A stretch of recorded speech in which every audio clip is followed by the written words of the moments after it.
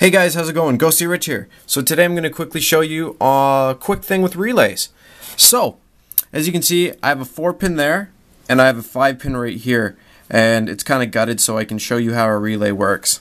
So, let's quickly go over it first, how it works. As most know, if you take a look, there's see how these two plates are separated? Well, what this is right here is an electromagnetic coil. So, what happens is when it gets energized, it pulls this piece of metal together. And see how there's that opening there? It closes when it activates, right? So, the best way to say it is you always have to have on pins 85 and 86 opposites. So, let's say you're doing a negative trigger, right? So, you would have to have on pin 86, this would be your negative trigger. So, it would be right here, or it could be on this side. Again, and then you'd have to have positive on the other side of it to activate it. Otherwise, if you have positive and positive on 86, it will not, the relay will do nothing. And if you have negative and negative, it does nothing. All right. So let's say right here, I'm showing for a source. Now this source right here is going to be from, we'll say a car stereo. So let's say we have our stereo right here.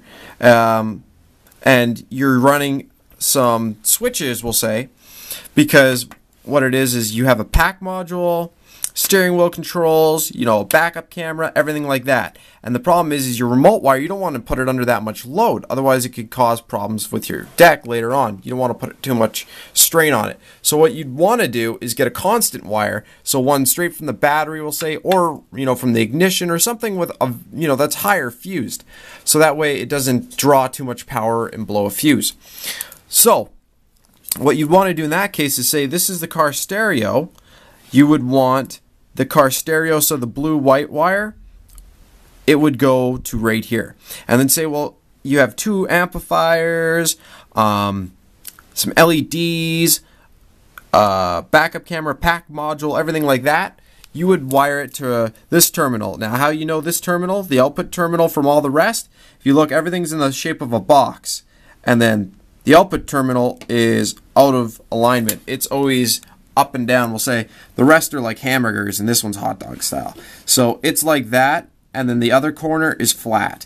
And if you look at a 5-pin, you'll see, let's see if I can get a good angle. See how these two are flat? These two are flat and this one's still on that same angle as the side pins. That's your output wire. Alright? So now these two, like I said, 85 and 86 always have to be opposites. So this one, if you're doing a negative trigger, then your negative trigger will be right here, and you'll put positive to right here. And if you're doing a positive trigger, which is what we're going to be doing with the remote wire, then you'll put it right here. Alright? And then you'd have ground on the other side. So, as we can say here, like I said, from the source, it's going to go in through here, and it's basically going to be going like this. The power, when it's connected, is going to be going through there. So, as you can see right here, with this, actually let's put up a little coil right here. So this moves. Right now it's in this position. And what we wanted to do is to connect these two like a railroad track. Right now it's broken, the railroad track. So you're going to put a ground here and this here. So then from over here you want to put the power from, like what I said, to from the battery or from the steering column or wherever right here. And then this will be to your devices, your amplifier and everything else. All your other little accessories like your GPS and whatnot. And what'll happen is when your deck turns on, it'll send power to that remote wire, and then this switch will connect the two railroad tracks, as we'll put it, and it'll send power from the battery to your devices. Now you're like, okay, now why would you want to do that? Like I said, with the whole amperage, you'll blow fuses otherwise, or you could risk blowing your deck if you add too much to that, which you don't want to do. Most decks have a fuse on the back, which would blow first. But once again, you don't want, if you can not use the deck, like drain as much power from the deck, then don't. And the whole reason why is because stereos, they're nice, but you don't want to get them too hot, too warm. That way they function properly. Now, as you can see here, I've now created pretty much a 5th pin. Now, you're wondering, So what's the difference between a 4-pin and a 5-pin relay then?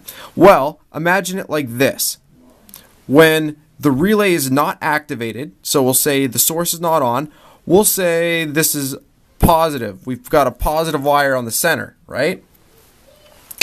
We'll say that we want it to switch from positive to negative, or switch sources. We'll say we want this LED to be green, but when the car turns on, we want it to turn red. Alright?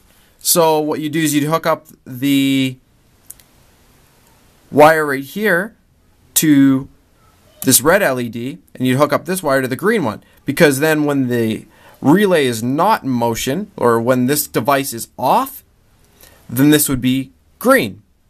And then when this device turns on, there's a switch that would be right here. Well, it would flick over to right here, and what will happen is it'll turn on the green one and turn off the red one. So the best way to say it, the center pin is only active when the relay is not in use.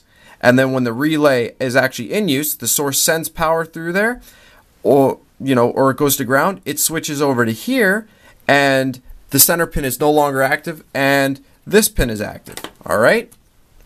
And then, like I said, when you're looking inside the relay, it makes more sense. Right now, this coil has activated that pin, and then as soon as this gets pulled next to it, it disengages from this side of the pin, or this panel, and then it goes to this one. As you can see, let's see if I can show you there. See how it separates, and then it connects to this one? Yeah. So that's the best way I can really go into it. If you're looking to use relays for something, and you're curious on more about how they work, you can always post in the comment section below. I'll try and help you out the best I can. And like I said, I think I've pretty much got it here. This center pin will only be working when the relay does not have any power from the source. As soon as it's power from the source, center pin stops working, and this pin starts working. And then when it loses power, or when this device stops sending power or sending ground, this will switch back to here, and it'll feed it constantly. Alright? So yeah, other than that, thanks again for watching. Like the video if you found it interesting. Subscribe to the channel if you like what I'm doing here. And other than that, any questions, post in the comment section below. Thanks again for watching. Have a great day.